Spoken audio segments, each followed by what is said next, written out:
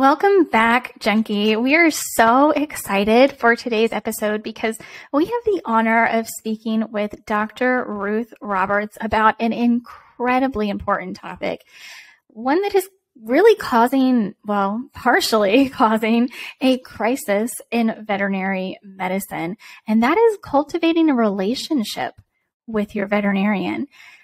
If you're here, if you're listening to this, then you're probably like us. Pam, Janet, and myself, we completely understand how difficult it is to find a veterinarian that we can trust, that we can have open, honest conversations with, and that doesn't look down on us and belittle us for choices outside of the box of traditional veterinary medical care. Dr. Ruth Roberts has been practicing veterinary medicine for over 3 decades. Of course, like many veterinarians, she wanted to become a veterinarian because of her love of pets as a child. And through vet school, she really found that, what was in that box of traditional medicine that she was being taught wasn't going to cut it.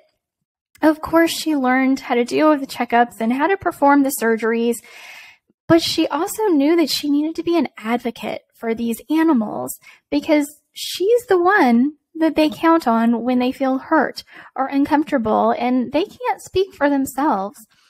So she realized that her textbook knowledge and the many years she spent practicing traditional Western veterinary medicine could only take her so far.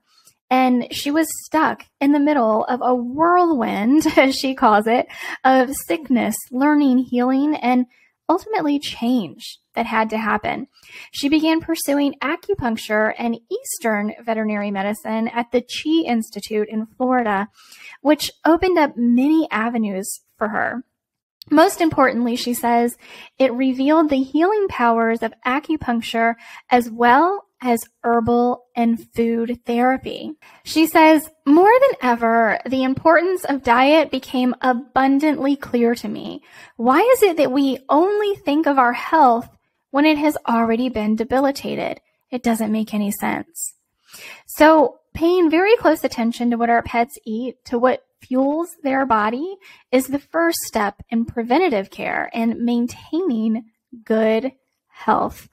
Ultimately, her desire is to help heal pets with the use of natural therapy as much as possible. Of course, in combination with traditional therapy. She is an integrative veterinarian after all. But we're here today to talk about cultivating a relationship with your veterinarian, preparing for veterinary visits. And you're going to hear firsthand from Janet as she is just now navigating, as we're recording this, she's only 1 month in to a very serious cancer diagnosis with her heart dog, Hank. And I was so glad that Janet could join us today in meeting Dr. Ruth for the first time, because Dr. Ruth was able to give her some tips and tricks and advice on how to move forward with this very rare form of cancer that her dog Hank has. So with that in mind, whether your dog has cancer today or not, or whether they're suffering from another ailment, and let's not forget about those kitty cats, of course, we talk about it all. We talk about trying to form really that relationship with your vet where you two can have open, honest conversations with each other, preparing for veterinary visits, especially in today's climate, because it's not all that easy and COVID made it so much worse. We also talk about vaccinations. We talk about food therapy. Janet and Ruth get to talk about a little bit about cancer therapy and moving forward when you know that traditional Western medicine isn't going to cut it, especially for a dog that was given 1 to 3 months to live. So with that, let's get right into today's episode. Thank you so much for being here. Share this with any and everyone you can, because this is one of the most important conversations we can be having right now between veterinarians and pet parents. So let's get it out there. And here we go. Let's talk to Dr. Ruth.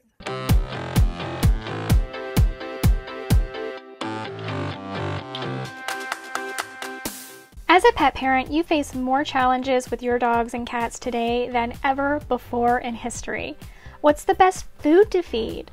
How do I prevent illness and help them live longer? Maybe you currently have a pet living with disease or behavioral issues and you need a different approach for success.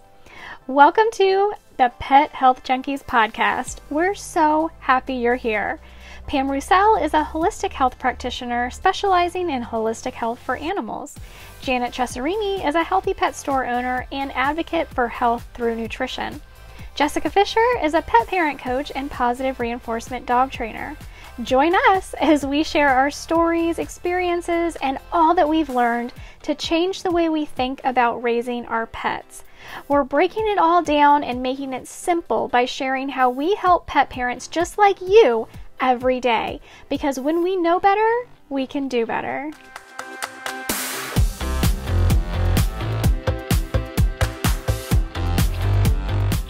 So today we have such an important topic, and I know we've all touched on it before with our tribes, but cultivating a relationship with your veterinarian is what we decided to title this. And oh my goodness, are we ever having a crisis in veterinary medicine between pet parents and veterinary staff in general? It's tough right now. It's troubling in some instances. And while I know myself, Pam, and Janet, we could all talk about this for days on end, we thought it would be best to get some veterinarians on here, people who have actually been practicing veterinary medicine for a long, long time to get their input on this very serious issue, because we care so much about our pets and we need to be able to have a really good relationship with our veterinarian. So Dr. Ruth Roberts, thank you so much for being here with us. Yay. I am so delighted to be here, Jessica, Pam, Janet. It's awesome that you guys are doing this, and I hope I can give you and your listeners a little more information so fire away. Yeah. Thank you so much. Yeah, I know. I don't want to take the spotlight from anybody today, because I'm sure, Pam, you have a ton of questions, but I know, Janet, this has been very heavy on your heart lately because of some personal issues. Mm-hmm. So do you want to start? Well, okay. Hi, everybody. College. It has been very heavy on my heart. And as a matter of fact, this morning I have had communication with two of the vet clinics that I'm currently working with for my heart dog, Hank. And I've not announced that Hank's condition to our pup squad, as we call our customers and followers, yet. But we are recording this during Pet Cancer Awareness Month, and I just found out a month ago that Hank has anal gland carcinoma, which if most of us laymen do not know about this type of cancer. It's one of the rarest, as I understand, Dr. Roberts. From what I've read, it affects less than 2% of canines. And the age is between 10 and 11 years old, of which Hank is 10 and a half. And it came on very quickly, and we did not get a great prognosis, but two of the clinics that we are currently dealing with, they came about from me hoofing it, calling, researching, really interviewing and fielding different veterinarians and their practice methodology, how it aligns with mine. And I mean, we spent the better part of 3 weeks putting together a literal team, of which I go into Round Rock, locally Georgetown, 30 minutes away Salado, 45 minutes away to Harker Heights, and I have a consultative veterinarian in New York. And that's the team that I've been blessed to put together. But it was a lot of work, and I'm fortunate to not have to go to a 9 to 5 job where I'm answering to someone other than myself. I mean, I have the team here at the store that keeps the store running because I have been so focused on getting Hank the care team that he needs. And so I went to the girls and I said, y'all, this is like you said, Jessica, it's almost like a crisis because, and then to back it up and bring in another lovely couple, I was at a dinner Saturday evening for a fundraiser for Living Grace Canine Ranch. And we sat across from this lovely couple and they told me the story about their lab, who they had to put down. And when they told me why, my heart just broke because of what I know. And I know that these therapies, because Hank's getting a lot of alternative therapies in addition to Palladia, which is an oral chemo drug. For those of you that, I hope you never know what that is. But he's getting various alternative therapies, holistic and Chinese herbs and oxygen therapy, B12 acupuncture, and then we're doing intravenous vitamin C therapy. That goes next week. But this couple, when they told me, I said, wow, I know we could have helped them, but they felt like they had that one clinic that they could go to.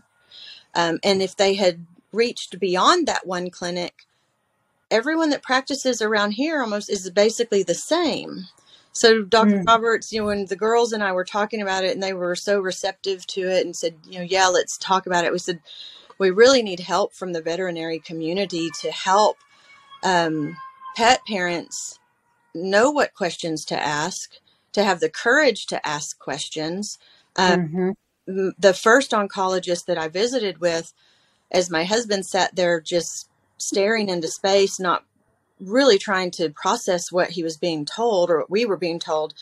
Had I not known what I knew, I would have been in the same situation and I would not have been able to help Hank because she basically told us that he had a month to 2 months to live and that she was a realist and there was no therapy that was going to help him.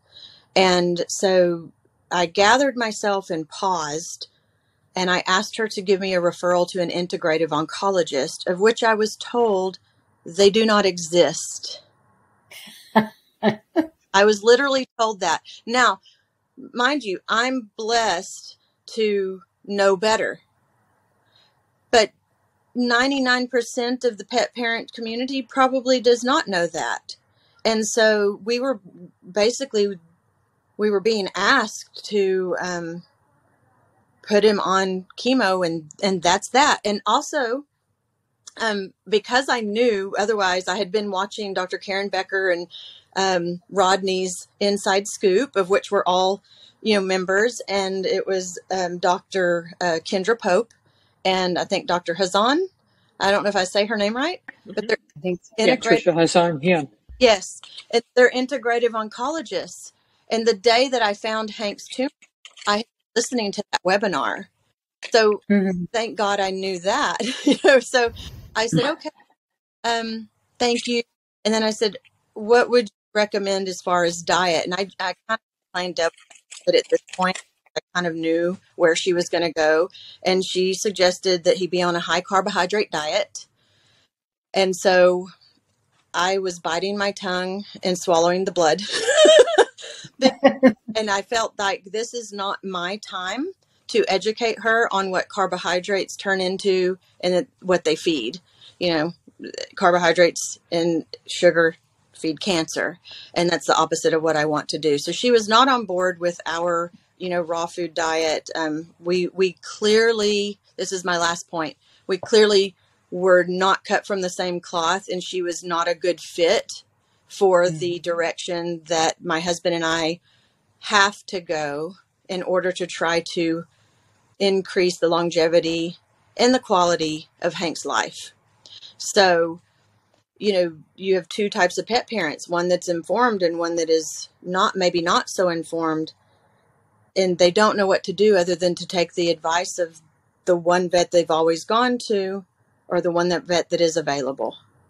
And that's heartbreaking. It is, but so before I throw my profession under the bus, here's a couple of things that I'm not, I mean, I'm saying that jokingly, but there is a huge crisis because the number of pets that need care far outmatches the number of veterinarians, just general practice veterinarians. And then because veterinarians are trained to refer anything that's even slightly complicated to an internist, to an oncologist, to a cardiologist, all the stuff that didn't exist when I started practicing, except for at the teaching universities.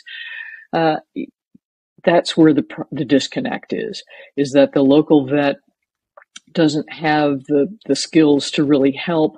And furthermore, I think this was coming with even before COVID, but during COVID, they just are so overwhelmed. And unfortunately, a lot of the veterinary support staff were getting, people were literally threatening them physically, emotionally, verbally. And so there's a huge disconnect. And anyone that could get out of the profession did. And so we went from a bad situation to a much worse situation. So the other problem is that medicine changes so slowly. Like I started talking about leaky gut syndrome in 2006, and it was still fringe on the human side. And now there's a zillion papers on gut health coming out, every day. And in fact, there was an interesting one where they compared the microbiome of dogs living in different parts of the world and found that pretty much they're all the same, which was interesting, except for U.S. dogs that are eating highly processed foods. So, it's a huge problem. And I think the other issue is that veterinarians, to help us work through processes more quickly, we get trained to use flow charts. The issue is when you can't move off the flow chart onto the patient. And I think that's a massive problem too. And, and it's nothing is one size fits all. And this is the problem, is that we're trying to make all of the, the square pegs fit in the round holes, and it's just not working. And that's why the concept of personalized medicine has gained more credence on the human side, because that's what they started realizing, is that, oh, golly, there's a certain percentage of people that really do not do well when we give this drug, which is, say, the standard of care for heart disease. And that happens for our pet patients as well, for dogs and cats. And there's just not even that concept in veterinary medicine yet. So there's a massive amount of problems. And there is a tremendous resistance to anything that is not evidence-based, let's say that. Yeah. And so, when you say, well, I'd like to incorporate this and that and the other, you're getting hit with a brick wall, and that's not appropriate either. So, unfortunately, many of my colleagues are stuck in that mindset of doctor is God and what I say goes. So, Dr. Roberts, that you mentioned two things that exactly was our experience. We got the flow chart from our oncologist. She was a 2020 graduate, so she graduated during COVID. She was relatively new, but great credentials, lovely, doctor. But at the same time, we could not rock off of the flow chart. And when I tried to go outside the chart, it was, like you said, I was trying to personalize it and bring in the studies that I had been researching. And the second thing you mentioned that we experienced was that's not evidence-based. And the girls know, I kind of went off and I said, how do we land in medicine, whether it's human or pet medicine? How do we land in medicine and not realize that anything that's scientific was first anecdotal? And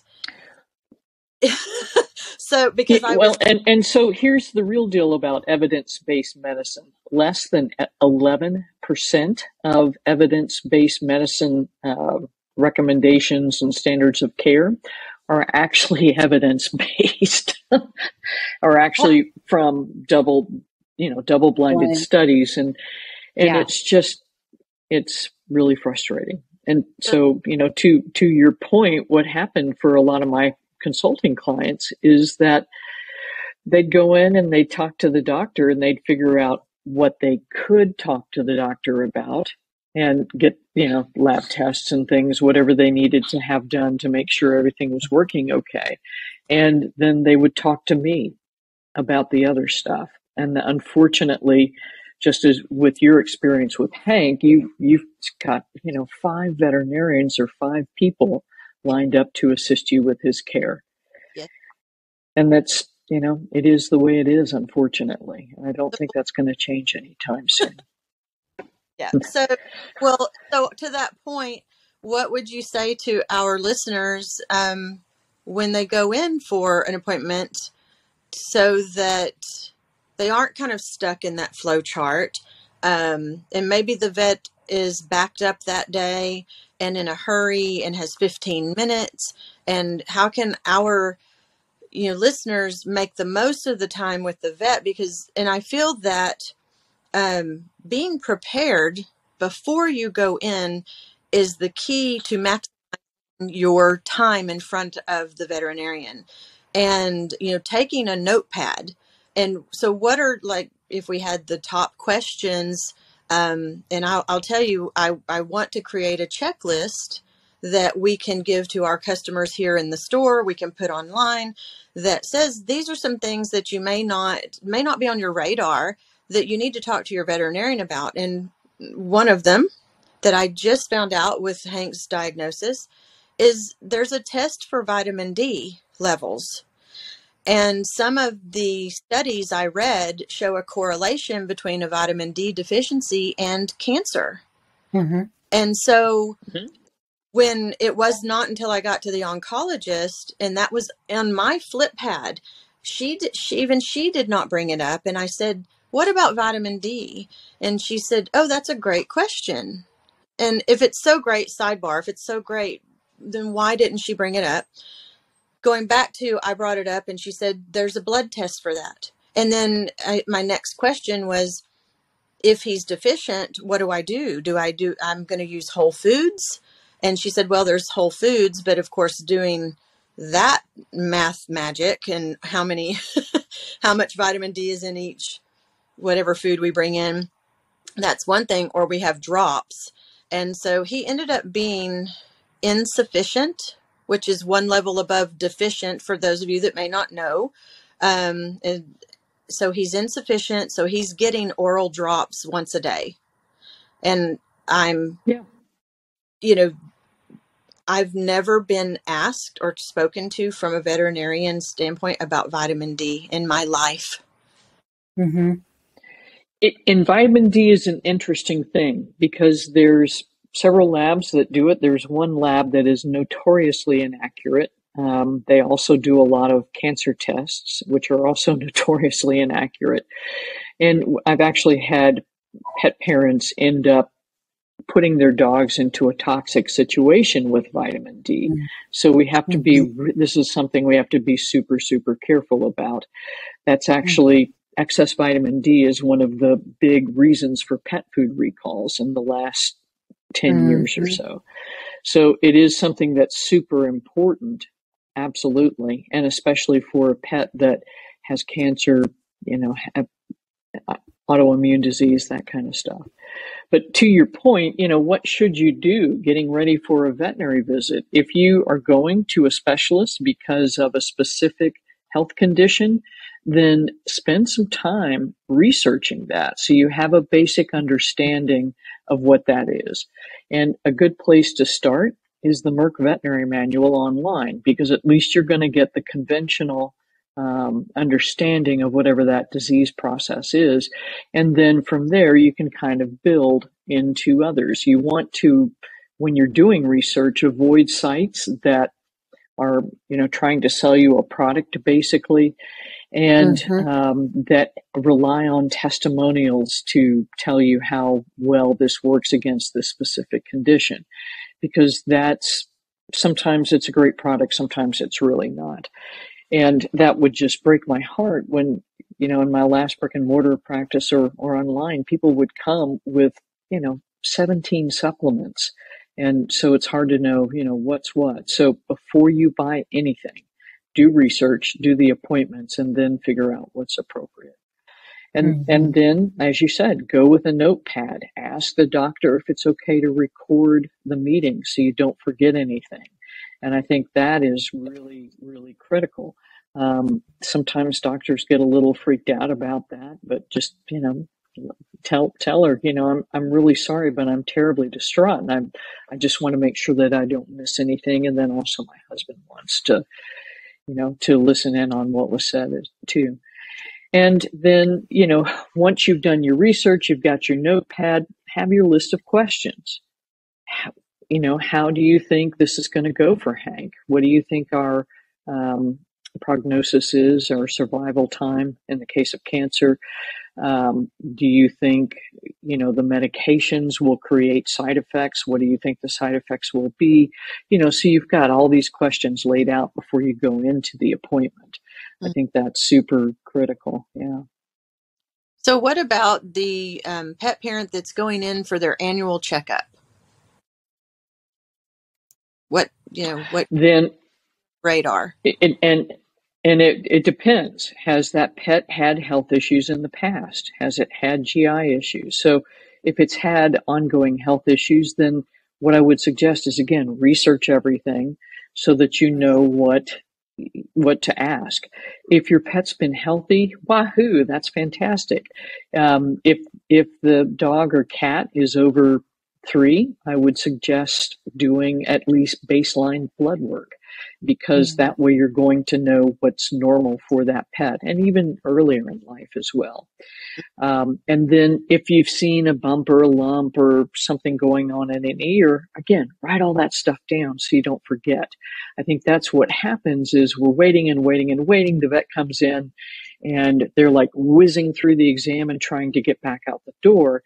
So if you have this list of questions already written down, you can start, hey, wait a minute, doctor, I have these questions, and you can get through those a little bit more efficiently. But you're right. I mean, a lot of what I end up doing is coaching people how to deal with the next vet appointment. And it's such a needed, service.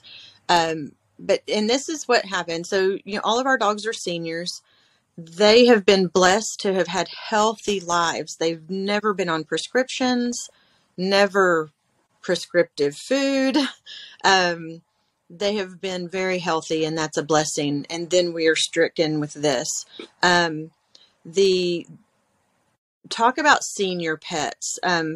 In my experience and in our history, we were going twice a month to keep an eye on some lipomas, which we may want to talk about that, because I've experienced more vets that do not want to surgically remove them. And just recently with Hank's diagnosis, I've been, my latest integrative vet said, I would like to remove these 2 and see what may be going on here. But she did a rectal exam. It was the first time again that a vet had performed a rectal exam on my dogs. So at what age should that happen? Do you recommend that happen? And are there certain tests that, as the pets become, senior age, what should be on that notepad? I think, it's heartbreaking, because I can't tell you how many clients I had come in with dogs with chronic ear infections, and they'd never seen a veterinarian put an otoscope in the dog's ear. So, yeah, it's just like, really? Okay. So that's the thing, know what the components of a physical exam should be. They should look, and to be fair, there are certain pets that there are certain parts of the physical exam that are just not going to get done without sedation.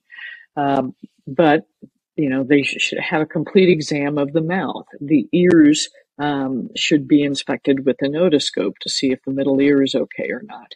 The eye should be inspected with an ophthalmoscope. The vet should run their hands over the entire body, checking for lumps, bumps, also discomfort. And then, as far as rectal exams, that doesn't get done as frequently, partly because nobody likes to do it. But for pets that have had chronic anal gland issues, it's a great one. Anybody that's had lumps and bumps around the rectal area, fortunately, the majority of them are benign, but unfortunately, Hank is in that 2% of not benign. So these are all super important things.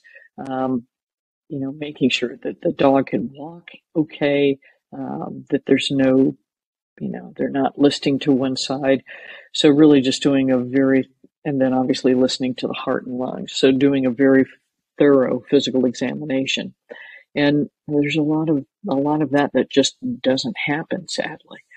And then as far as lab work, that's where things like a thyroid panel to see, for dogs that are starting to look a little not so good, they're gaining weight, hair coat doesn't look well. We can use like a survey T4 test, but for dogs that are not looking quite right, I think a full panel is important. Chemistry panel, obviously, full urinalysis, complete blood count to make sure red cells, white cells are all good there. And really, that's kind of where I would go for screening. And then looking at the dog's nutrition. Unfortunately, what that means for most veterinarians is, okay, he's over 7, now he needs to go on a senior diet, which is typically lower in protein and absolutely the last thing that needs to happen for aging pets. Yeah. So that's the thing, is that, you have to get the information you can get from the veterinarian, and then sometimes you have to find someone else to help you figure out how to really optimize that pet's health. That's a great term. Does that make sense? Health. Yes.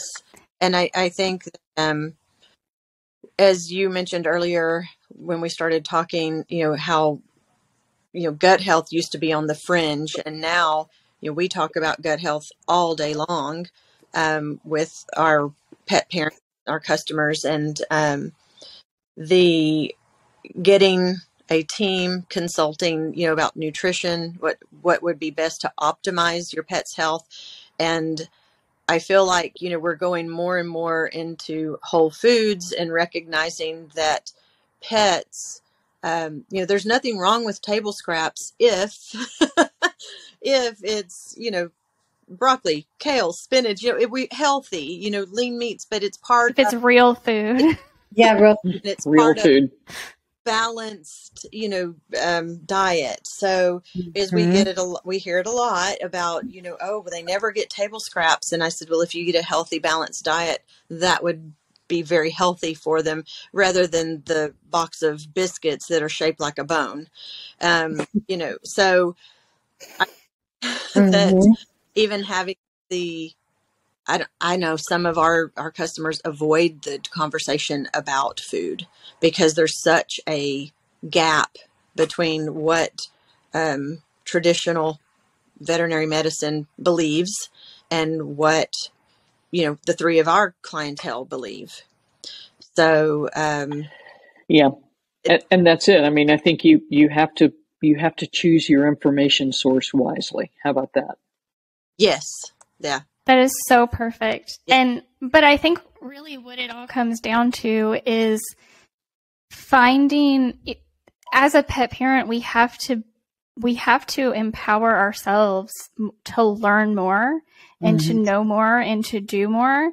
And we have to find that balance between being respectful with our veterinarians, because they do have knowledge that we don't, and appreciating that and appreciating them for what they can do for us, the physical exams, the lab work, the x-rays, and taking that along with creating a team of people for our healthcare professionals, for our pets, and taking that along with the knowledge that we gain ourselves Yeah. Like there's that balance there that we need to have. Mm-hmm. Absolutely. Absolutely. I mean, that's part of what personalized medicine is about as well, is not only personalizing specific treatments, but also asking the patient, and in this case, the pet parent, the guardian, to be responsible for the health of that individual. And that's the thing that has really gone so awry in healthcare in the US, is that, you know, there's so many people that get knee surgeries, for instance, that probably wouldn't need them if they might lose about 15, 20 pounds. But because we don't want to change our behavior and our habits, we have knee surgery. Or getting We'll off take process. the pill till we can get it. Yes. Yeah. And that's it. I mean, I've been an advocate of whole food cooking for, well, I started it in 2006, just as the first pet food recall came in 2007. And that was illuminating the changes that I saw in animals that were eating whole food diets. And it's just tremendous. So and that's actually what the microbiome responds well to, is whole foods, real foods. Mm-hmm. So what would you say to our listeners regarding nutrition when they go in for that vet appointment and they want to have that conversation, and it's leading up to the conversation, and then, you know, it can go one of three ways. One where it's just an emphatic no. I literally was told I was going to kill Hank, literally, by continuing to feed him a gently cooked raw whole food diet. So that's what that veterinarian said. Some will say, you know, go do what you think is best. I don't know a lot about that, arena. Go talk to an independent pet store, go talk to a pet nutritionist. And then some will be completely open to, oh, you raw feed. That's great. Your pet is in wonderful condition. I'm fine with whatever you're doing. So to having the notepad, walking in, and you want to have the discussion about nutrition, how do we frame that? And then if we need to say, oh my gosh, I have to back out of this, what would be a gracious way to back out of that?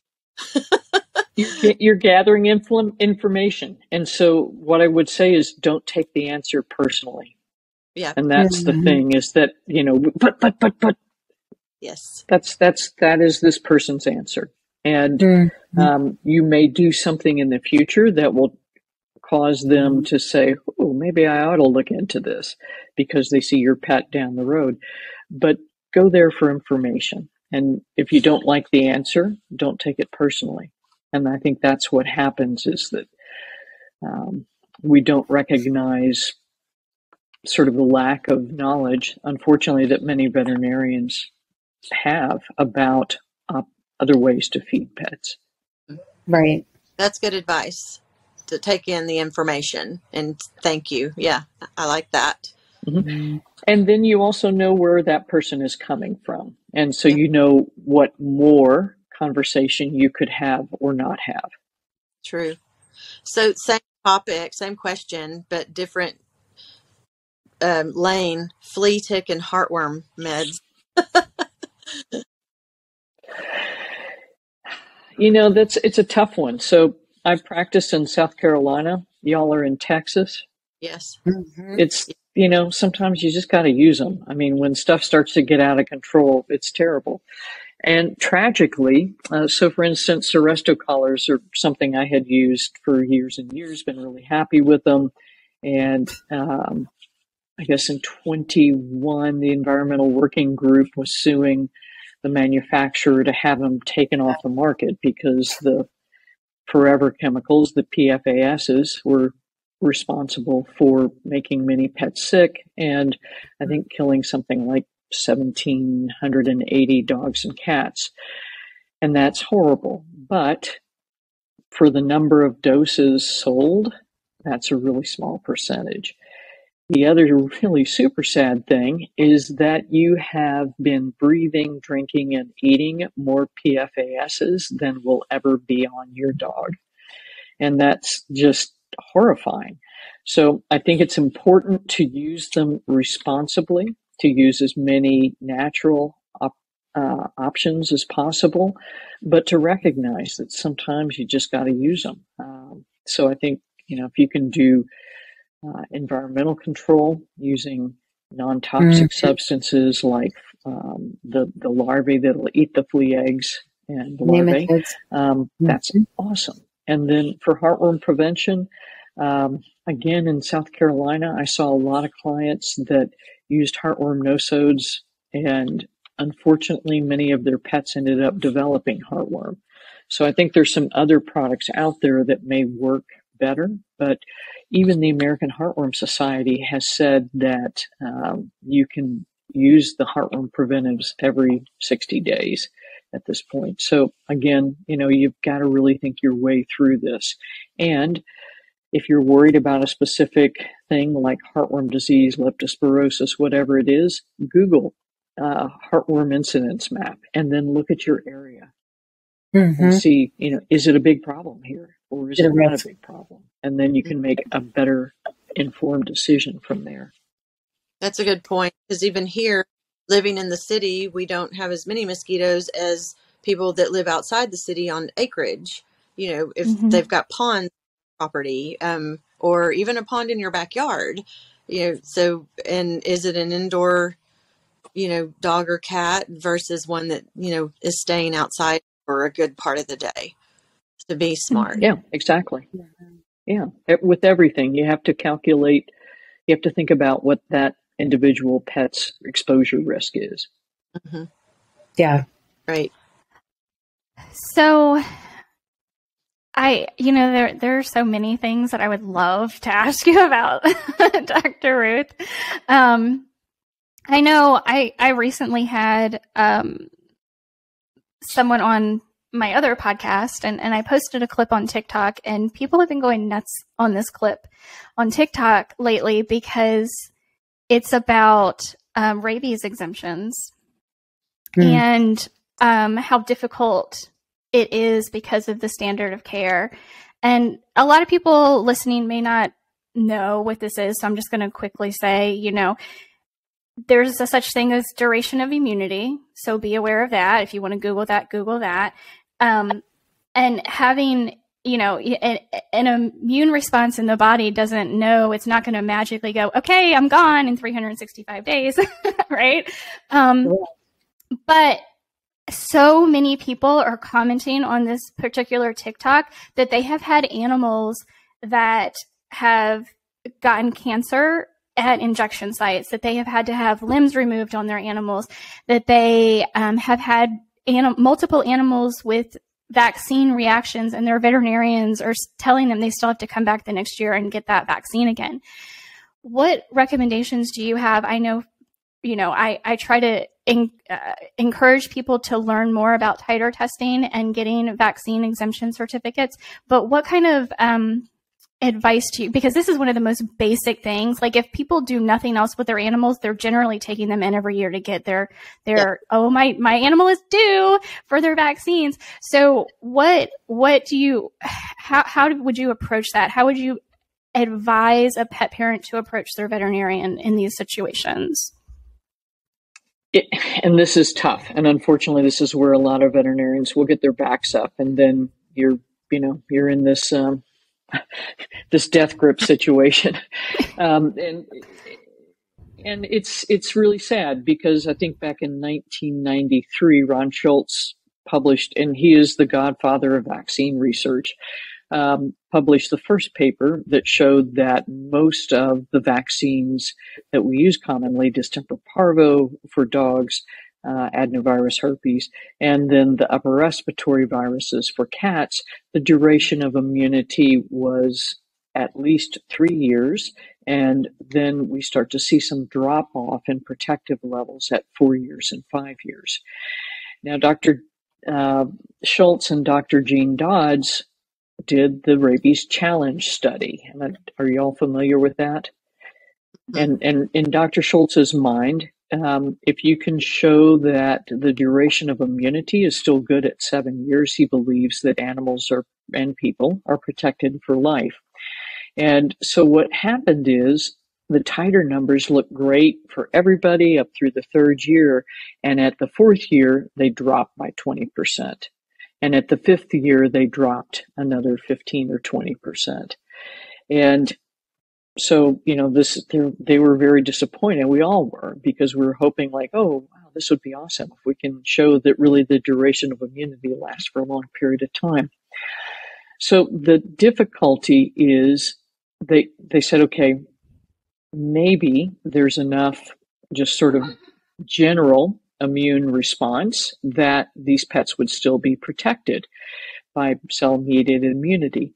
And so they actually went to the USDA. They had a rabies challenge study done, and all of the pets were still protected at 5 years, but the USDA would not allow them to call it a valid study, because in order for that to happen, 90% of the unvaccinated animals must develop rabies when challenged with the live virus, and unfortunately only 89% did. So it's a tough one. And the other thing is that most veterinarians never read the compendium of rabies vaccination. And in 16, the compendium mentioned that titers could be indeed acceptable for showing that this dog has protection against rabies virus. The other thing they said was that if a dog or cat has ever been vaccinated for rabies, it is considered up to date and will have the same 10-day at-home quarantine. And then at that point, the Department of Health officials would ask for revaccination. So wow. There's all of that. Titers, do titers. And again, what is your pet's exposure risk for things that are not core vaccines? And if you go over to my website, there's a blog, and I think there's a couple of videos on YouTube discussing core, non-core vaccine schedules, all that good stuff. But it's one of those things. I've had clients telling me that their veterinarian is refusing to see them if they don't update the rabies vaccine. And when it's the only vet in a small town, that gets really tough. So you have to tread delicately. And if you have the option to see another veterinarian that's a little bit more amenable to this idea, or if you have a pet that's had cancer or autoimmune disease, there are several papers out there that show that in most situations, vaccines are contraindicated because the immune system is not responding appropriately. And, so it's a difficult thing. I will tell you that if for the majority of my clients that use Thuja post-vaccine, the number of vaccine reactions, both short-term and long-term, go down dramatically. And the other thing is, so for instance, we travel quite a bit in Mexico because rabies is very, very bad there still. They still require a 1-year vaccine. In European continent, 1 year or 3-year vaccine is mandatory. There are no titer options. And so this is where it's super important to use something like Thuja to help the immune system get rid of the stuff that's not going to be good. Does that make sense? Mm-hmm. Mm-hmm. So prepare. Yeah. Yes. Prepare. Yeah. It's all about preparing. Yeah. Dr. Roberts, what about the cases? This is where this is what gets me irritated. They don't take into effect that there are T cells that are memory cells. And just because you have a points drop on a titer doesn't mean that pet can't mount an immune response if faced with, these bitten or, whatever. That's just so frustrating to me. It doesn't mean that they're not protected. It just means that the body doesn't see that there's a reason to be, hypervigilant right now because there's no threat. Because, they haven't been challenged, so they kind of wane. Yeah. But they So there's kind of two things there. They may or may not be protected. So, and what I just mentioned, what you said, the T cells, that's part of the cell-mediated immunity. And so that's sort of the memory, cellular memory without a specific antigen. Sometimes they are protected, sometimes they're not protected. And so that's the difficulty. And the problem with rabies is that it is 99.9% fatal. And that's, I mean, you remember the movie Old Yeller? Yes. And with, the hydrophobia. I mean, this was a disease that until the mid 40s was killing a lot of animals and people. So it's a tough one. It's a really difficult one. And it still is killing people. Yeah. And not in the U.S. and Canada so much, but in other countries, there are humans that get rabies every year because of exposure to largely dogs and cats. Yeah, right. So it's the tough. other thing that frustrates me is that when pets are going in for like a dental exam or dental cleaning, and they're like, "No, you have to have the rabies vaccine before we can work on your pet's teeth," because they're telling pet parents that they might, they're at risk for getting rabies, but that's not how disease works. They can't. I mean, they're not being bitten by a rabid animal doing a dental exam. And that's the thing. It's again. I agree with you. I mean, that is one of the more ludicrous things that I've been hearing lately too. It's like, wait, this lady's cat has not been outside in 12 years. So what's the real exposure risk for rabies? And that's a problem. And this is it. If you're in a one vet town, you're there. And so again, be prepared with Thuja or Lycium or whatever your favorite anti-vax or vaccine protection. That's what I tell people all the time. Just prepare in advance to detox if you live in one of those common states. Yeah, for those special people like us who are just super into the actual science of it, aren't there tests, not the titer test, but aren't there other tests? They are much more expensive, I understand, that you can test the T cell immunity if a titer test. If you've had a titer that was positive and then you have a titer later in life that no longer shows immunity, aren't there T cell tests to show? There are T cell tests, but they're not commercially available, and that's the problem. Okay. Yeah. Got it. Yeah.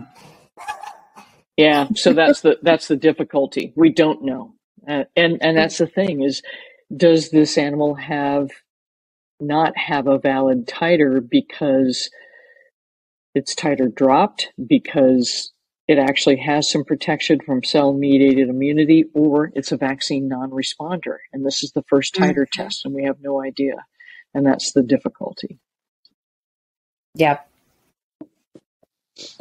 It just seems like in some areas, we haven't come out of the dark ages. Like how much of this, they haven't revamped their modalities since the 1940s when it was a problem. I think if you fast forward the last 50, 60 years, you're going to see that those incidences of people and pets catching rabies, especially in areas that are not, known for having rabid animals or whatever, I think they're lumping it all into the same bucket, a one size fits all approach. They're not looking at it like those people are still living in the dark ages versus this part of the community or this part of the United States. We don't have a rabies problem over here, but other parts of the country it may be more prevalent or whatever, like you said. So I just think they kind of lump it all into one thing, and that's their big excuse. They're not looking at it like, look how far we've come in the last 50 years. We're doing the same thing we did back then. Is that necessary? I don't think so. I think you have to relook at it, just like Dr. Rob wants to do the rabies vaccine by weight of the animal versus just a one size fits all. That makes sense versus the way they do things now. Interestingly, it makes sense, but Dr. Schultz actually researched it. And what he found was it's kind of like CBD. When you're dosing it appropriately, the goal is to get the immune system to respond. And so he would give 1/10 of a cc to a Chihuahua, and it would not create an adequate vaccine response, create an antibody response. He could give that 1/10 of a cc to a Great Dane, and in some cases it would. And this is the difficulties. We don't know how much antigen it takes to stimulate that individual pet's immune system.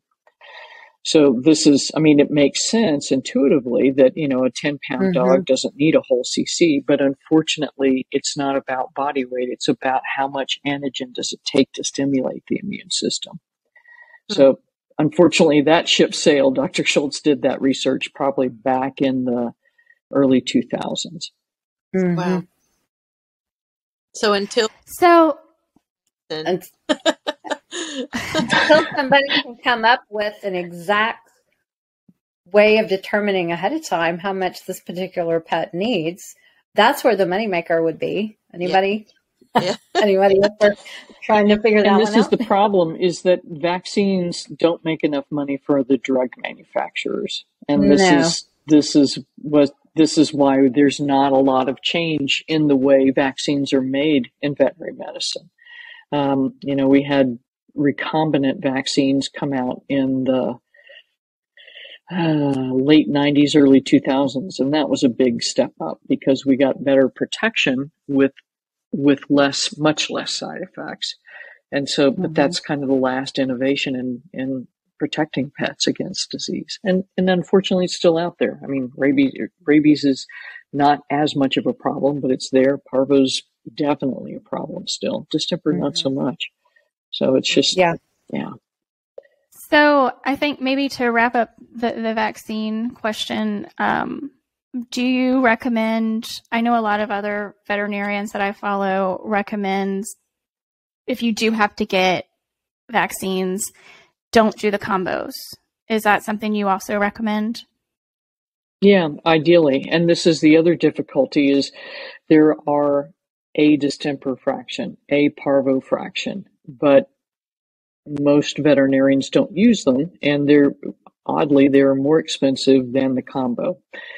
The combo that most folks are stuck with is distemper, parvo, adenovirus, and panleukopenia. I'm sorry, that's cats. I lost the P. Pneumonitis. What? So that one, it is what it is. But don't do that and lepto and rabies all in the same day, and probably not lepto at all, but split them up by 2 weeks as much as possible. And then use, my protocol was always to use Thuja after each vaccine. Awesome. So, Dr. Ruth, thank you so much. I want to be respectful of your time. I know it's getting late where you are. This was enlightening. Thank you so much. And I think just to kind of maybe sum it up for you listening at home, be prepared, do research on your own, but also talk to your veterinarian and create take notes, ask to record if you can your consultation so you don't forget anything. Ask the questions, ask all the questions, and if you have more questions, follow up with questions, right? Yeah. Exactly. Yeah. Right on. Yeah. And I would just add that if you feel bullied in any way, feel free to walk out the door and don't go back. I mean, that was me. I've been bullied by a vet before. And I just, you vote with your pocketbook. I don't resonate with that person. I'm not going to be treated like that. So you just have to have that courage, it's like, we don't jive, just like you, Janet, with that particular, vet, just like, what, we're not on the same page here. I need to go find a different person to work with. And that's okay. Yeah. It's okay. And to your point, when they called back with the cytology report to confirm that it was the anal sac carcinoma that they believed it to be. I did let them know. I said, please let Dr. So-and-so know that I have already consulted with another oncologist, and I have additional integrative holistic veterinarians that are on board with the standard of care that we've come up with for Hank. And that was 1 week's time. I mean, you have to hoof it. That's what I would say to our listeners, is that anything that is worth doing and doing well is going to take some commitment of your time. But the information is there. And I'm a firm believer in that, ask the question, put it out in the universe, put it on, maybe you have some certain groups that you belong to that are, in our case, we like the holistic, integrative, pet groups, and we follow many, many veterinarians and researchers so that we can trust the information that we're getting. It's going to take a little bit of time, but once you get those core questions and the research done, it's done. And I also believe that, like Jessica always says on the Pet Parenting Reset, when we know better, we do better. And to that point, the other side of that is, don't ever feel bad, guilty, whatever that adjective may be, that you didn't know something that you know now, because we're always evolving. We're always growing. And what you may ask your vet at your next visit, it may change the next time around, because research and studies and, we're always learning. Exactly. So, Dr. Ruth, if people are not already following you, then I don't know what's wrong with them. But if they're not already following you, how can they find you? It's simple. We're at drruthroberts.com is the website. We're on Facebook, Instagram, TikTok, YouTube. We've got a tremendous number of videos on YouTube. And go check that out. Awesome. Awesome. Thank you so much. And for those of you listening, thank you for being here. We appreciate you. And please give your pets some extra love from all of us today. Bye. Absolutely. Thank you, Dr. Robert. Thank you. With pleasure. Thank you all.